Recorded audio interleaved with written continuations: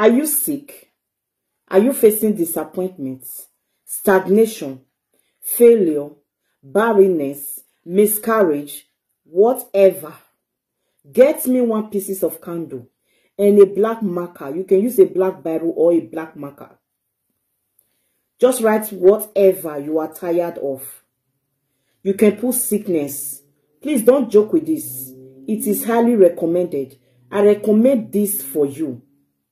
If really you have anything you want to drop, write it. You can write as many as you can. Fill up the candle with those things you are about to drop.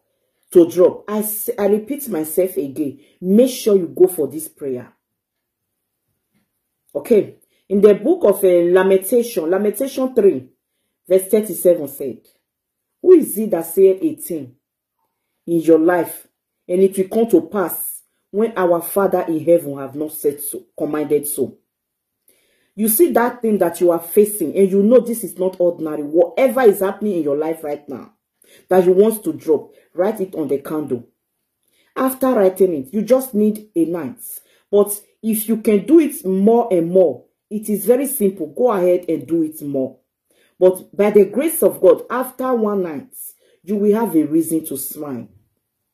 After writing it, just pick up your Bible. By now, you should know what Matthew 7:7 said. He said, you should just ask.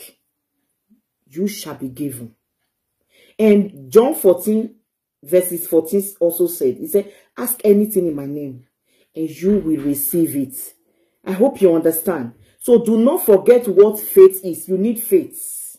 That very thing you are hoping for, that you've not seen, that you know, you will definitely say it.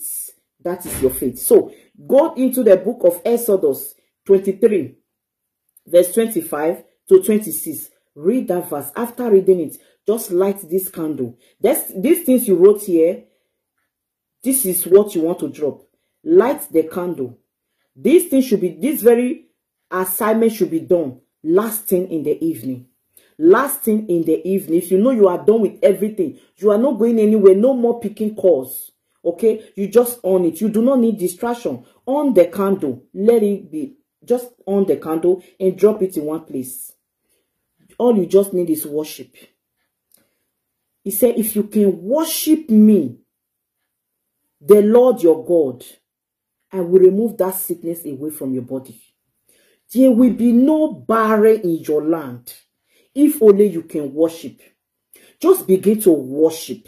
As you are worshiping, you will start saying, Lord, today, the sickness is out of my body. Let me tell you this. If only you are ready, the things you wrote here are burning out of your life. Just begin to worship as the candle is going down. Begin to worship in His spirit and in truth. Begin to worship Him like never before. Sing any song you can sing. You can use your language, any song. Just begin to worship your God.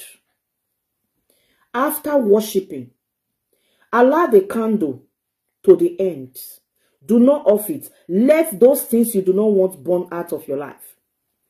I will recommend overnight for you. All nights, begin to worship.